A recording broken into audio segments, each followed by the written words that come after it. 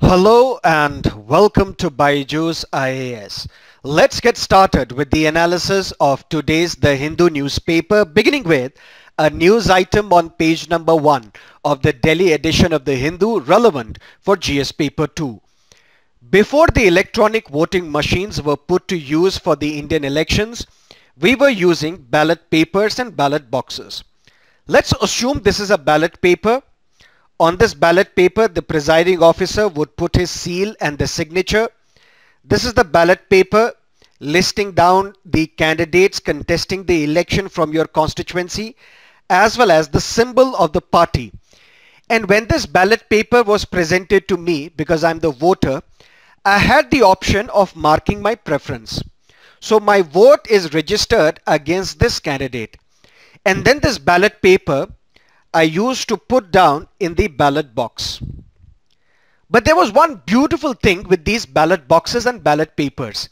The entire process was transparent. Because when I'm registering my vote against the candidate or the party of my choice, and then I am dropping this ballot paper into the ballot box, I know for sure for which political party or for which candidate my vote has been registered. Then we shifted to an electronic voting machine. And in this electronic voting machine, all I have to do, press the blue button against the candidate of my choice.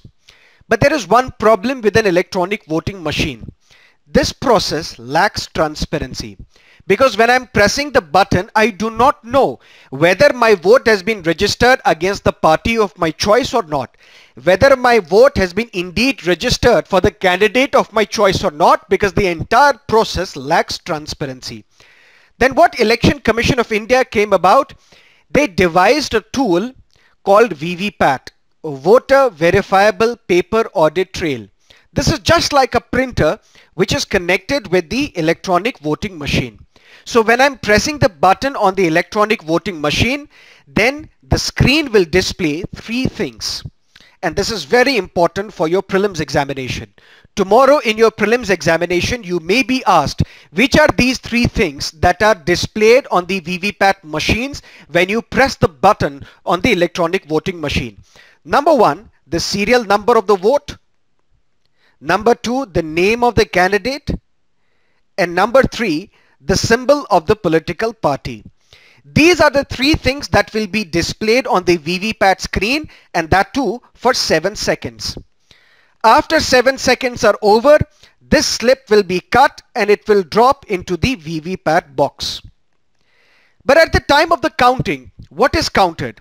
Only the EVMs or these VVPAT slips as well? Till date, we have a procedure that Election Commission, it counts the EVMs and one VVPAT machine or one VVPAT box per constituency. That means in the entire parliamentary or an assembly constituency, one VVPAT will be taken up. We will count these slips one by one and match these VVPAT slips with the electronic voting machine votes to check whether EVMs are foolproof or not. We have realized that EVMs and VVPATs together, they are more than 99.9% accurate. That means the number of votes counted from these VVPAT boxes, they match the votes on the electronic voting machines. But then the opposition political parties, they approached the Supreme Court and asked the Supreme Court, please direct the Election Commission of India that you should change your policy. Instead of counting only one VVPAT per constituency, you should count 50% of the VVPATs per constituency. Election Commission of India said, if we are going to physically count all these VVPAT slips, it will delay the announcement of the results by at least 6 to 7 days. But now what the Supreme Court has done, Supreme Court has ruled that 5 VVPAT machines will be counted per constituency. That is something that you need to understand from this newspaper article. But let me tell you something else as well. Former Chief Election Commissioner S.Y. Qureshi has proposed an alternative method. S.Y. Qureshi says that if in a particular constituency there is a winner and then there are two runner-ups, runner-up 1, runner-up 2. These two runner-ups should be given an option that you can choose any two VVPAT machines for verification to check whether the votes because of these VVPAT slips, whether they are matching with the electronic voting machines or not.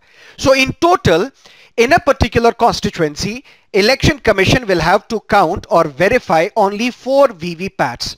So this is an innovative alternative to the Supreme Court judgment. But as of now, what do we need to understand from this newspaper article? That per constituency, 5 VVPATs will be physically verified, because the opposition were asking for 50% VVPAT verification. And there are 3 things that are displayed on VVPAT machines. Number 1, the serial number. Number 2, the name of the candidate and the symbol of the political party to which the candidate belongs. That is what you need to understand from this newspaper article. Now let's look at another news on page number 1. It's advantage NDA, but it may fall short of majority. Over the past few days, many opinion polls have been released, published and broadcast. Almost all these opinion polls are unanimous that BJP will be in a position to form the government. But whether BJP will get the majority on its own, whether the party will get 272 plus to form the government on its own, or will it require allies, or will it be a coalition government in 2019? But that is not our matter of concern. But what is of the matter of concern are these opinion polls. Should opinion polls be banned? Because they have a potential of influencing the minds of the voters. For example, do these opinion polls influence the choices that voters make when they go out to vote in the Indian elections? Let's have an elaborate discussion on this matter. Number 1, opinion polls cannot be banned. Why? Opinion polls, they derive their strength from Article 19, Clause 1, Clause A of the Constitution, which is a fundamental right of freedom of speech and expression. That means, what is an opinion poll? Elections are a public affair. And in a public affair, people should know how others are voting or how others are making up their choice. So if this is part of freedom of speech and expression, that means opinion polls cannot be banned. That doesn't mean that freedom of speech and expression is absolute. There are restrictions on your freedom of speech and expression imposed by the Constitution under Article 19, Clause 2. But these restrictions are on the grounds of sovereignty of the nation, security of the state, friendly relations with foreign countries, contempt of court. And there are 8 provisions mentioned under Article 19, Clause 2, on the basis of which your freedom of speech and expression can be restricted.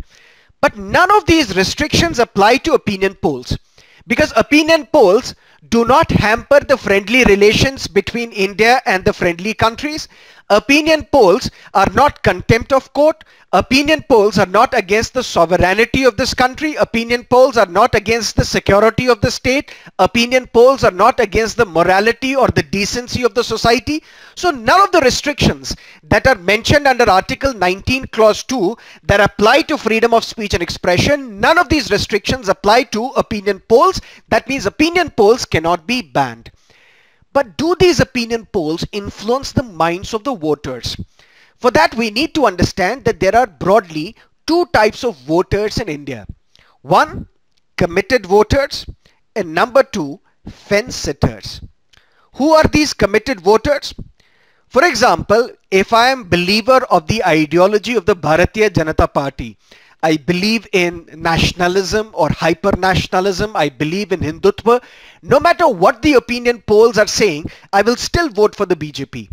Or if I belong to a communist ideology, no matter what the opinion polls are saying, I will still vote for the left parties. That means there is a group of voters who are committed to the ideology of a particular political party. And no matter what the opinion polls are saying or suggesting, I will not change my mind because I am committed to the ideology of a political party. These opinion polls do not influence these committed voters. But then there are fence sitters. And that is what we call bandwagon effect of these opinion polls. What is this bandwagon effect? Nobody wants to be on the losing side. Nobody wants to waste her or his vote. If I am a fence sitter, that means I do not belong to any ideological party. I do not have any ideological preferences. But once these opinion poll results are released, I see party A is leading these opinion polls. And since I don't want to be on the losing side, I don't want to be on the side of the loser, I don't want to waste my vote, I will vote for party A because party A is all set to form the government if opinion poll results are to be taken at their face value. So these opinion polls, they have the tendency to influence these fence sitters, and that is what we call the bandwagon effect. And it is for this reason that there are various political parties, there are various activists who are saying that opinion polls should be banned in this country or regulated in this country. But we have discussed that opinion polls cannot be banned. But there is one way in which we can limit the influence of these opinion polls on the fence sitters. And what is that restriction? Voter silence, or what we call the period of silence. What is this period of silence? Can be a potential question for your prelims examination. Let's say, for example, there is a voting on, let's say 11th of April, for example, and the voting will end 6 p.m. on 11th of April. 48 hours prior to the end of the voting, it's a period of election silence. That means, number one, political parties cannot campaign during this period because it's a period of election silence. And also, opinion poll results or findings cannot be published, cannot be broadcast. This is a sufficient, reasonable restriction on the misuse of these opinion polls. But then there is something else called an exit poll. What is the difference between the exit poll and the opinion poll? Opinion poll is people are asked, whom are you going to vote for? But whom are you going to vote for? This answer may change at the time of voting as well. 7 days before the voting, I was asked, whom are you going to vote for? I may say, I am going to vote for party A. But something happens in these 7 days, then I switch my loyalty or I change my mindset and I am now voting for party B. So opinion polls are not always on mark. Opinion polls are not always correct representation of what may lie in store at the time of the election results. But what is this exit poll? Exit poll is after I have cast my vote, outside the polling booth, there are people waiting for me. They're asking me, whom have you voted for? There is a ban on the publication of exit poll findings till the last phase is over, till the last person has cast her or his vote. That means in India, we have a provision through which we can restrict the influence on the minds of the voters. And that is, number one, opinion polls findings cannot be published during this period of election silence, which is 48 hours before the voting. And number two, exit polls, which are considered to be slightly more accurate than the opinion polls, exit poll findings cannot be published or broadcast unless and until the last person has cast her vote. That is what you need to understand from this newspaper article. Now let's look at another news on page number 7. Army gets Dhanush artillery guns. What is Dhanush artillery gun? It is indigenously upgraded version of Bofors guns which were procured in the 1980s. And Bofors guns were procured from the Swedish manufacturer. And Dhanush is the indigenously upgraded version of this Bofors gun. One more important detail, that this gun is fitted with global positioning system. Very important statement for your prelims examination. And number two, it is not fully indigenous. That means all the things that are required to manufacture Dhanush artillery gun, they are not procured from India alone. This Dhanush artillery gun is as of now 81% indigenous. And over a period of time, by the end of 2019, it will be 91% indigenous. And the range of the Dhanush gun is 36 kilometers. That is what you need to understand from this newspaper article. Now let's look at another news on page number 7. IIT Madras top centers higher education rankings. What are we talking about? We are talking about National Institution Ranking Framework. What is this framework? This framework was approved by Ministry of Human Resources Development MHRD and the year was 2015. This framework outlines methodology, and through this methodology we are ranking institutions across the country. And according to this National Institutional Ranking Framework for 2019, IIT Madras is at serial number 1, followed by Indian Institute of Science Bengaluru and IIT Delhi. What can be the possible prelims based question asked from this newspaper article? That I am going to tell you towards the end of this lecture. Now let's have a discussion on NaMo TV and look at what type of question can be asked in your prelims examination from this controversy. A new channel, NaMo TV, has emerged across the major direct-to-home platforms, that too in the last fortnight, in the last 15 days. Political parties have approached the Election Commission of India that NaMo TV violates the Model Code of Conduct. Aam Aadmi Party, for example, is asking the Election Commission of India, how was the permission granted to NaMo TV, that too when Election Commission's Model Code of Conduct is in operation? Congress Party, on the other hand, is asking the Election Commission of India, how did Information and Broadcasting Ministry allow NaMo TV to be broadcast? Now let's look at what this issue is all about. This channel is listed among the Hindi news channels on some direct-to-home platforms. But when the list released by Information and Broadcasting Ministry, the list of those channels which are permitted by the ministry, when this list was released, it did not mention NaMo TV. Then the question was raised, how is this news channel or how is this NaMo TV being broadcasted right now, because it is not mentioned in the list of the channels which are approved by the Information and Broadcasting Ministry. Because all satellite based channels, they require the ministry's permission to be downlinked in the country, irrespective of the content. The Information and Broadcasting Ministry has apparently told the Election Commission of India that NaMo TV does not require the permission of Information and Broadcasting Ministry. Why? Because NaMo TV is a platform service, and a platform service does not require the permission of the Information and Broadcasting Ministry. But what is this platform service? Can be a potential question for your prelims examination. There are 4 types of channels on TV. Number 1, there is a private satellite channels.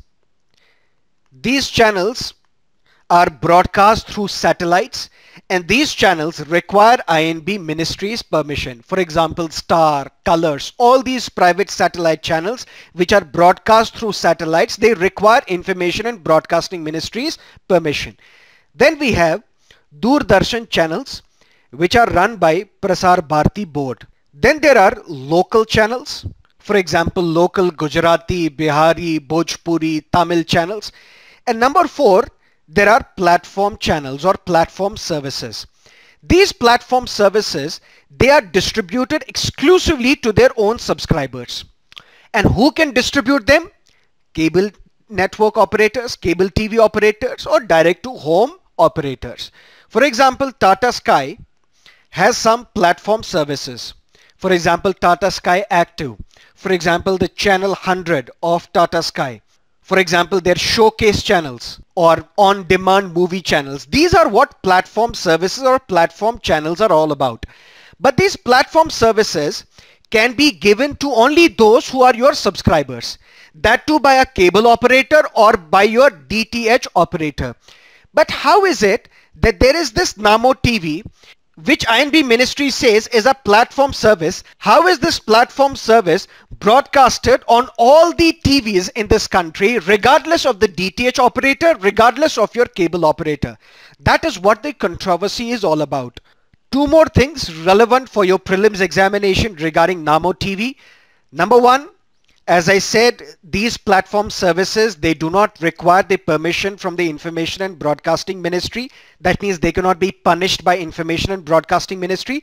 However, there are 2 laws which are still applicable to these platform services. Number 1, the restrictions on free speech mentioned under Article 19 Clause 2. And number 2, they have to comply with Advertisement and Program Codes of the Cable TV Act 1994. So there can be a potential question in your prelims examination that there are no laws which apply to platform services, but this is absolutely wrong because restrictions under Article 19 Clause 2 apply to these platform services as well, and Advertisement and Program Codes of the Cable TV Act of 1994 do apply to platform services. That is what you need to understand from this newspaper article. Now let's look at another issue on page number 9, party symbol. Every political party in India has a symbol. And because of this symbol, the voters can easily identify the political party. For example, lotus is the symbol of the BJP, hand is the symbol of the Congress. But there is one important statement that you need to understand which can be relevant for your prelims examination. For example, elephant is the symbol of the Bahujan Samajwadi Party. But since 1991, the Election Commission has stopped allowing parties to use animals as symbols after the complaints from animal rights activists. Because if, for example, tomorrow I launch a political party, then I have to have one symbol for my political party. This is something that I cannot decide on my own. I have to give a list of my preferences or election symbols preferences to Election Commission of India, and Election Commission of India will then pick one of your preferences and will allot this symbol to my political party. But animal symbols will not be allowed now because since 1991, Election Commission of India has stopped allowing parties to use animals as symbols. That is what you need to understand from this newspaper article. Now there are 2 or 3 important articles in today's newspaper about Maldives. The president of Maldives, Mohammed Ibrahim Saleh, his political party has swept the elections in Maldives, and it is a good sign and good signal for India-Maldives relationship.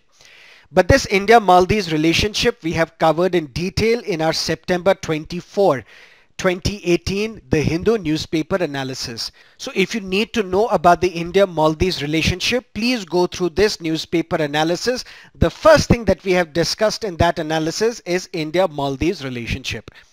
Now let's look at some of the editorials and columns from today's newspaper. First up, Open Up the Supreme Court, written by Gautam Bhatia. Few days ago, we discussed a newspaper article where a constitution bench of the Supreme Court is all set to give its verdict. On what matter? This is a collegium consisting of Chief Justice of India and 4 senior most judges of the Supreme Court. They recommend names to the President about who should be appointed as the judge of the Supreme Court and the high courts in this country, and how the judges from one high court to another high court can be transferred. The Supreme Court will have to rule and decide whether the communication between the collegium and the President, whether this communication can be sought under Right to Information Act of 2005. And Gautam Bhatia argues that yes, RTI should apply to the Supreme Court as well. RTI should apply to the communication between the collegium and the President of India. Because all power, and judicial power is no exception, all power is held accountable in a modern constitution. If RTI is not applicable in this situation, then the basic idea of open justice would get violated. All powerful organs of the state, whether it is the executive or the legislature or even the judiciary, all these organs should be open to public scrutiny. There are people who say that RTI should not apply to judiciary because the privacy of the judges will be violated. But Gautam Bhatia argues that that is not the case, because in RTI, personal questions cannot be asked. It is only those applications can be entertained by a public authority which involves public interest. For example, if I am asking questions from the judiciary about whether a particular judge is in a live-in relationship or not, such questions will not be entertained under Right to Information Act. if I'm going to seek medical details or information about the marital status of a particular judge, such information cannot be sought under right to information because I'm asking personal questions. It is only when public interest is involved, only such type of information can be sought under right to information. And that is why Gautam Bhatia argues that even judiciary should come under Right to Information Act. Collegium system of judicial appointments. Original constitution said that the judges of the Supreme Court and High Court shall be appointed by the President. But Chief Justice of India should be consulted. But it was never mentioned in the original constitution that the recommendation of the CJI will be binding on the President. It was only 1993 onwards that this collegium system got developed in this country, and India is perhaps the only country in the world where judges are appointed by themselves. Collegium recommends names to the President, and President has no other option but to appoint this individual as the judge of the Supreme Court or the High Court. President can only say once that please reconsider this name.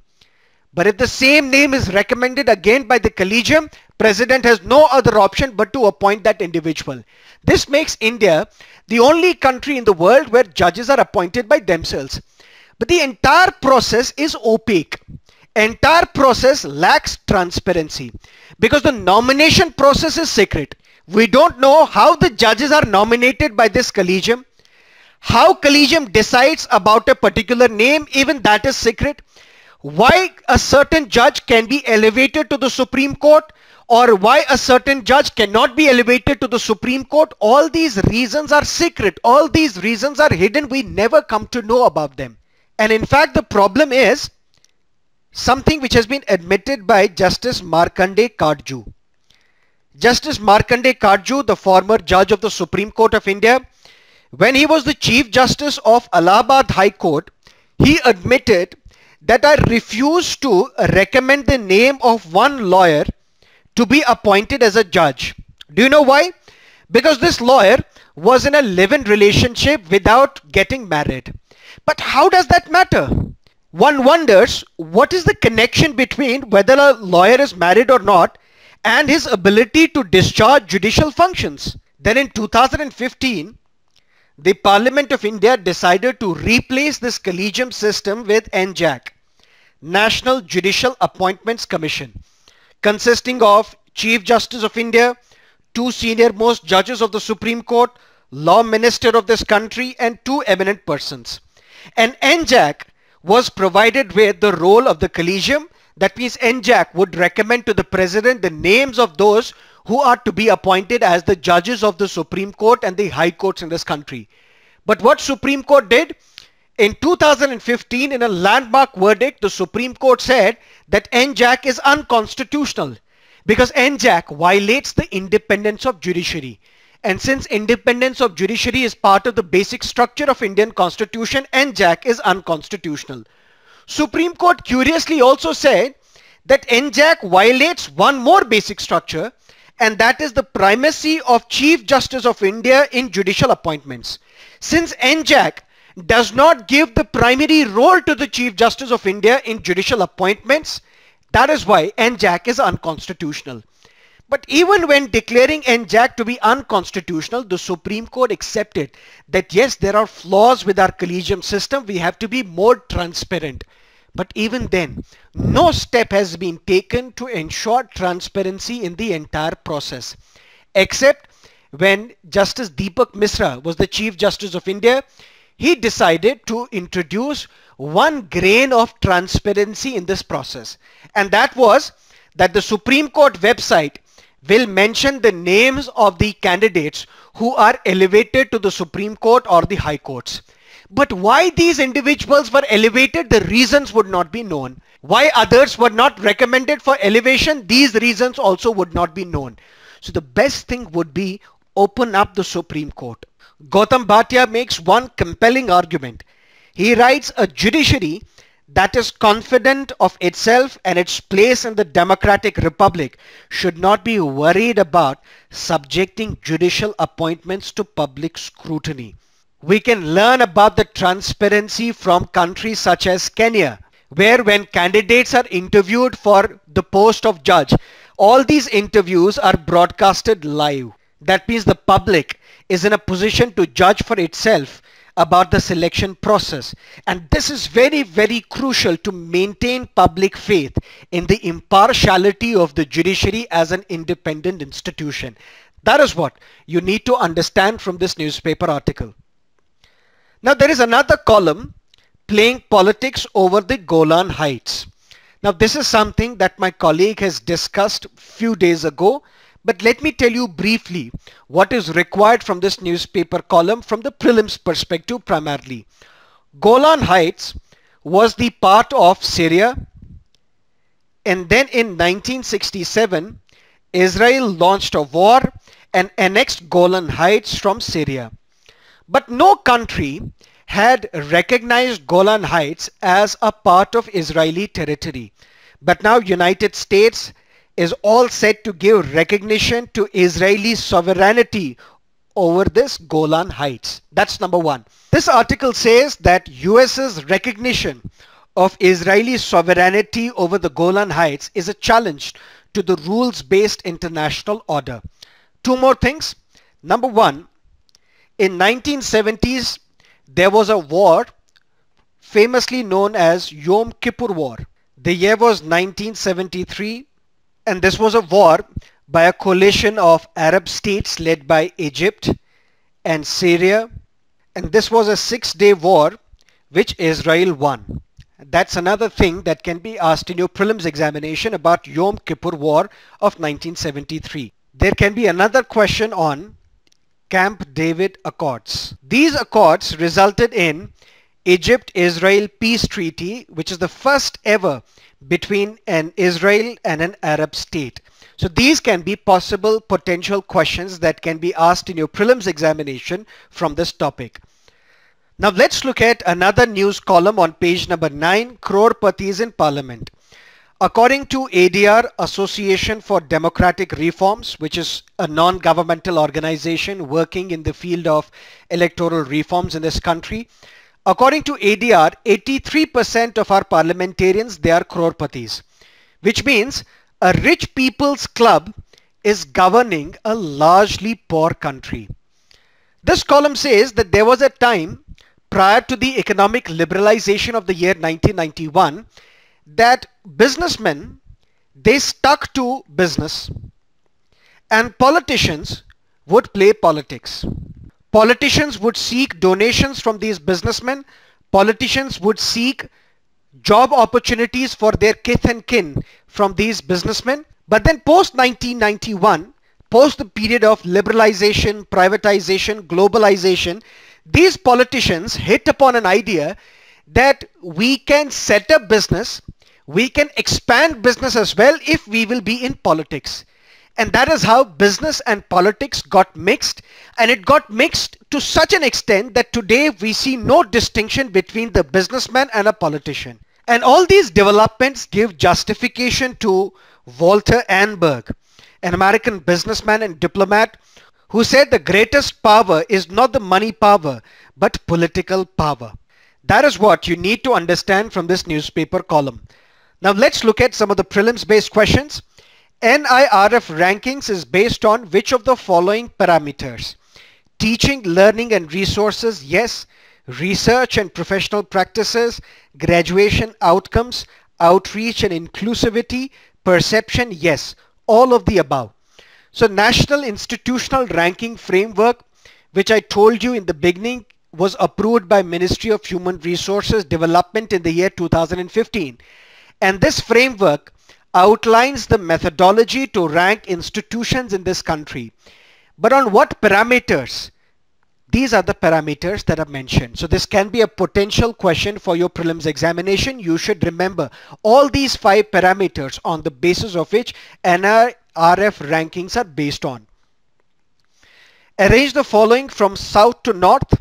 Let's look at the explanation. First is Mauritius, then Agalega Islands, Diego Garcia, and then Maldives. So 3124, B is the right answer. Let's look at another map-based question. Which of the following countries are not part of Andean community? Andean community is basically a trade agreement area in South America involving some of these South American countries, but Brazil is not part of it, Argentina is not part of it, Colombia and Peru are part of it, but the question says are not part of the Indian community. So 1 and 2, B is the right answer. So who are part of this Indian community? Colombia, Ecuador, Peru and Bolivia. Now let's look at a previous year's prelims based question 2018. Why is a plant called Prosopis juliflora often mentioned in the news? It tends to reduce the biodiversity in the area in which it grows. That is it from our newspaper analysis for today. Thank you for being with us. Have a great day.